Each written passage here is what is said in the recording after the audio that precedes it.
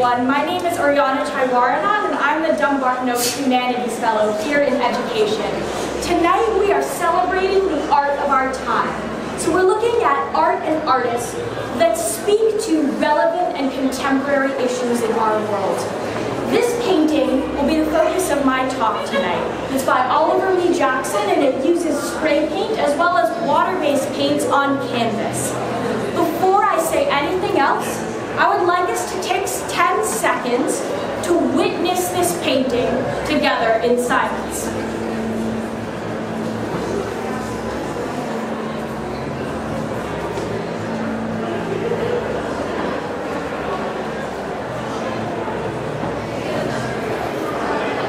And as we're coming out of that moment of silence, I would like you to think about how you feel and to hold on to that feeling.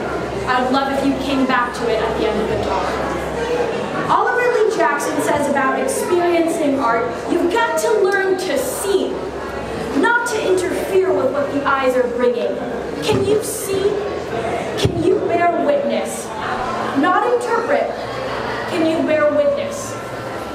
Jackson says that the experience of art is, quote, not group stuff, but I'm going to respectfully disagree as we come together tonight to talk about this work.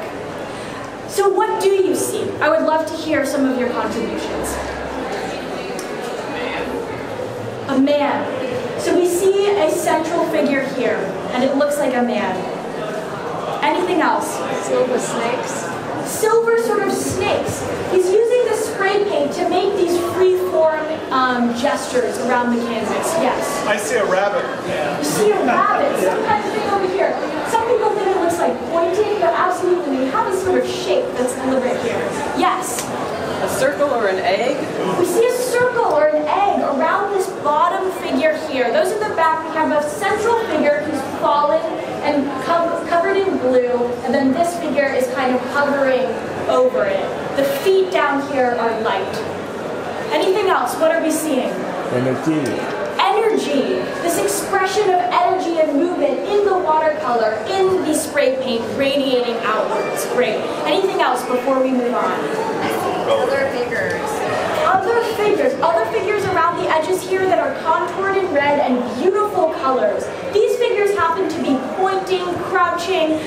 And my next question for you is, if you're willing, could you please take on the stance of one of the figures in this painting?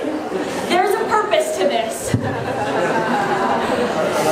Now, think about where the tension is in your body, where it wants to move. Think about what's relaxed. And I would love to hear from some of you. How do you feel? You can move out as you speak. How did you feel taking on that pose? Ready to move. Tense. Ready to move. Ready to pounce. A lot of these figures are poised. Their knees are bent. They're on the edge of something. So there's a lot of energy in this painting as we identified. Now the reason I asked you to take on these poses is because Jackson uses these poses as a grammar in his visual language. Oliver Lee Jackson uses these abstract figures, which he calls paint people, as the phonemes of human embodied experience. So instead of a kind of unit of sound that we use in language, he is using each different pose as a distinct experience of the human body. As we look at these appendages of the paint people, we understand what it might mean for our body to try to take on that pose. Jackson says, quote, if I use an image of a human figure in which it's seated and the arms hold the knees, everyone can feel that that's a turned-in feeling. That's a closed form. It starts to feel grave, solemn. That's a gesture that communicates itself.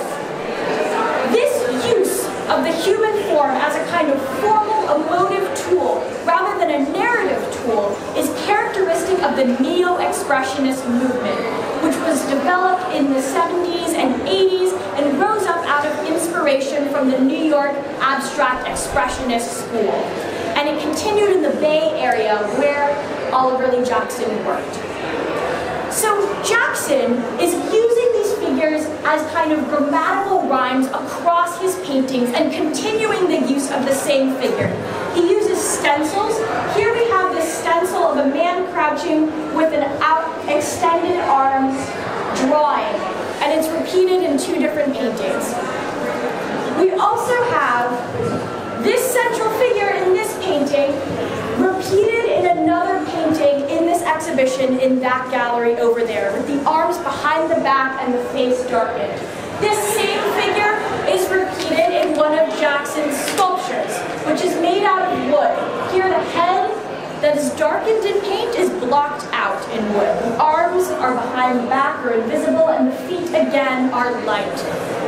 And so we have this kind of rhyming of human form across these paintings, and as you move through the exhibition after this, I would love for you to try to identify those repeated forms.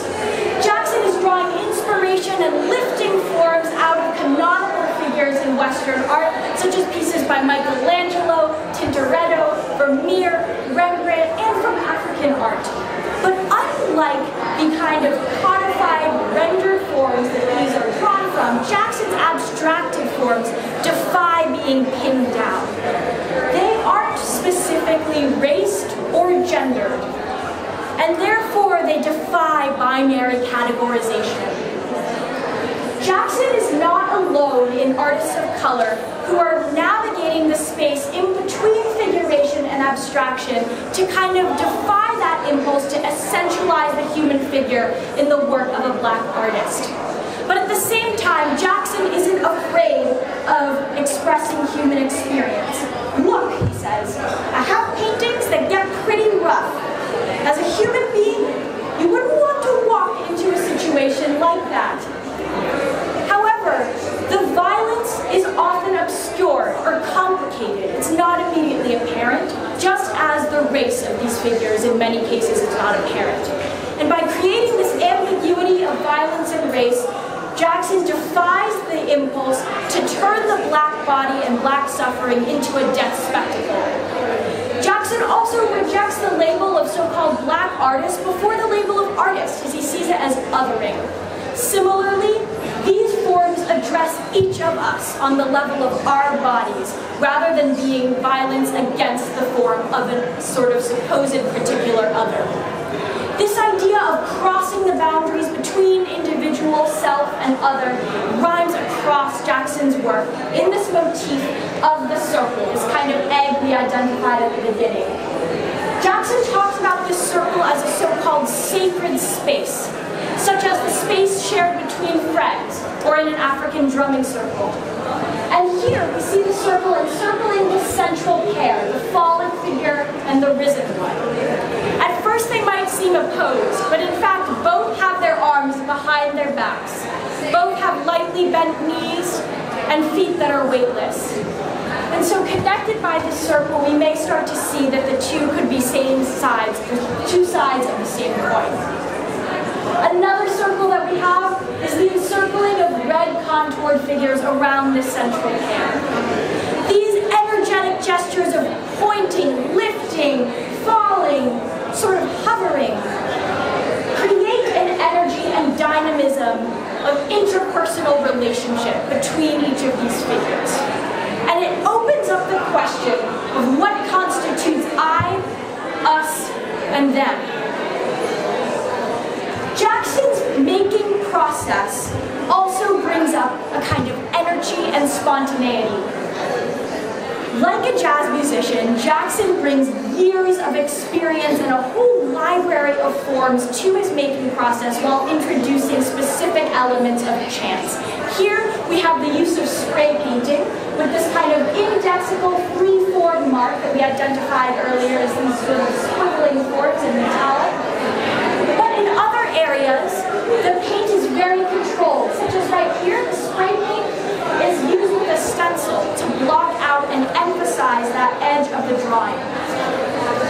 Now, the drawing itself and painting technique is also an element of that tension between control and release. Instead of having these fully rendered figures, the figures appear almost as sketches with large pieces of this white-brown showing through. Since the 18th century in art history, drawing has been considered a privileged medium for its indexical relationship to the artist's hand, and this idea that it can capture the artist's psyche and record that. So in keeping his forms open and free, with this kind of interplay between figure and ground and sketchy, Jackson is opening up a world of possibility and play with this idea of immediacy. So why is spontaneity important? Jackson says, spontaneity, quote, has nothing to do with whether the artist spends a year on a painting or a day, whether he does it slow or fast, but rather is something that produces energy, time and time again. Spontaneity is a state of opening yourself to connection with the other. It opens doors to creativity, and it lets your sense of self become permeable and reform to include that sense of the other that perhaps before you saw as outside of yourself. As you move through the Nation's Museum tonight, I hope that you will open yourself to connection with these living pieces of culture. I hope that you will feel that you have the power to feel and experience these works as deeply as any other. Jackson assures us, quote, our experiences will tell us who the great artists are.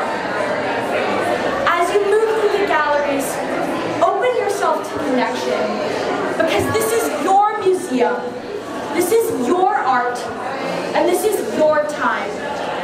Thank you all so much for your attention, and I'll be around.